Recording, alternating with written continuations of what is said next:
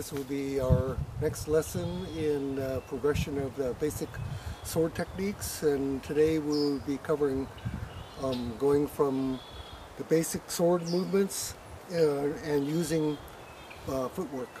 So basic footwork will be from a cat to the bow, cat stance to the bow stance. We're going to start off with what I call the on guard position with the cat, with the sword at level, sword hand forward. You're going to do the wrap into the bow stance, wrap back into the cat stance, wrap into the bow stance, wrap back into the cat stance, wrap forward into the bow stance, wrap back into the cat. In moving forward, wait for the sword, the slice, till you get into the stance, and then do the slice. If you do it too soon, then you kind of lose the energy. You want to wait for the footwork to translate into the slice.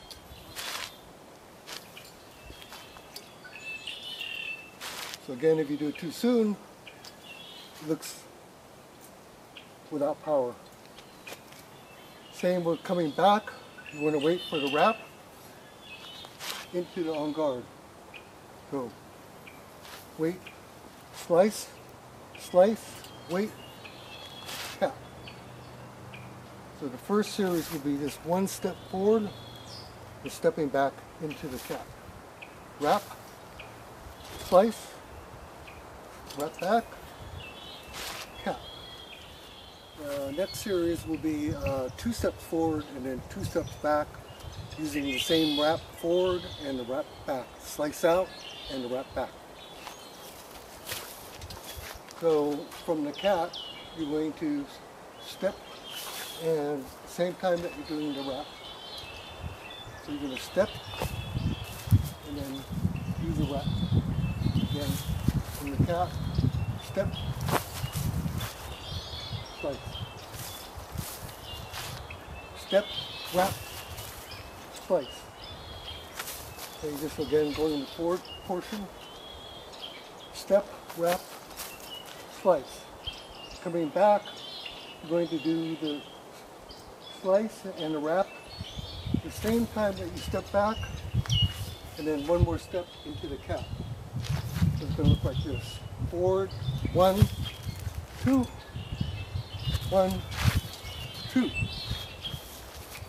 1, 2, 1, 2, 1, 2, 1, 2.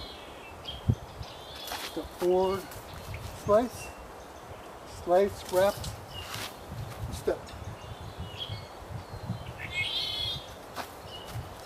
Learning these are part of the free form or free flow rather than Dalu, which is a series of preconceived steps. With this, you'll be able to kind of fluidly move around and combine the moves as you wish. So these are just going to be progressively harder and harder. Okay, for the third one, we're going to change direction. So let's start off with doing the 1 step forward, and we'll turn and then do the 2 steps back. So because you're changing direction, you have to take that extra step. So it's going to look like this. From here, we're just going to go like the first exercise into wrap, into the bow stance. But from here, you're going to turn, and because this leg is forward, you have to take 1 extra step back into the cat. Again, going this way, wrap into the bow stance, and then turn, slice, wrap into the cat. Step forward into the bow, turn into the cat. Forward, bow, step. So you have to take an extra step to get back into the cat. You can't go like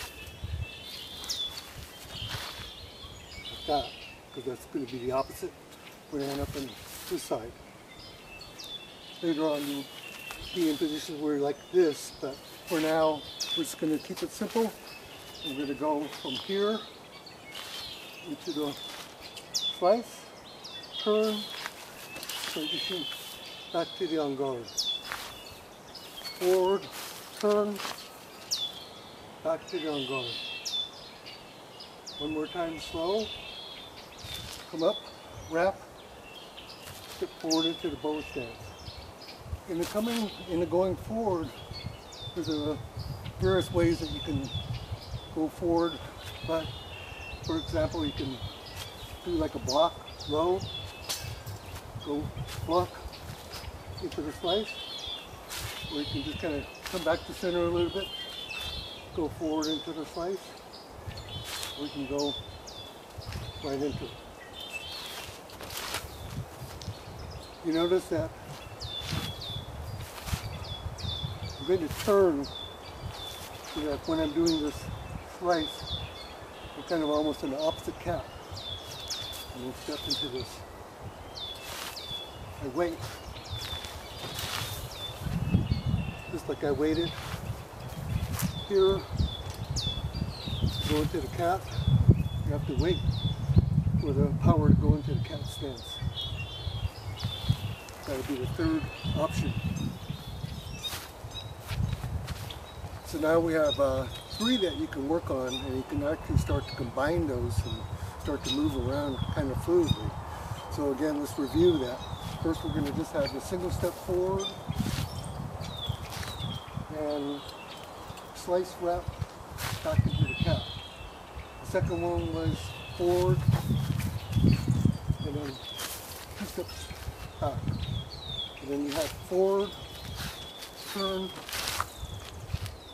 back to the cap. So let's do it from this side. We're going to just do a single one forward and then single back. Okay, 2 steps forward, 2 steps back. Single forward, turn, 2 steps back.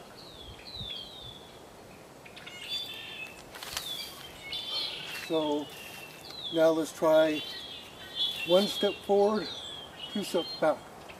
So again, from here, just going to wrap into the bow and then step back into the cap.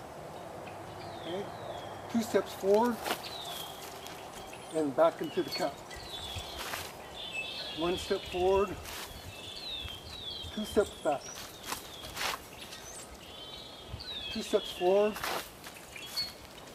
1 step back. You just sit into the cap. Okay? So that's combining the 1 and 2 steps. So now we're going to combine going forward and back. Let's do 1 step forward, 2 steps back, 1 step forward and turn. 1 step forward, 2 steps back, 1 step forward, turn, 2 steps back. So you can see that you can combine those 3 and kind of an infinite amount of variation in it. So practice those for a while and we'll move on.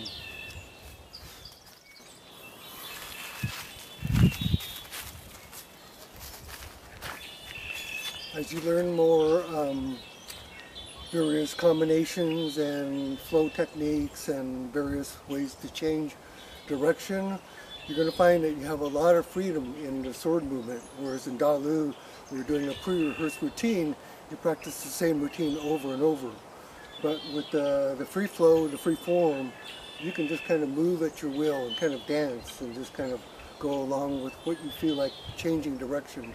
I like to kind of pretend that there's an opponent here, an opponent there, and I have to figure out a way to change.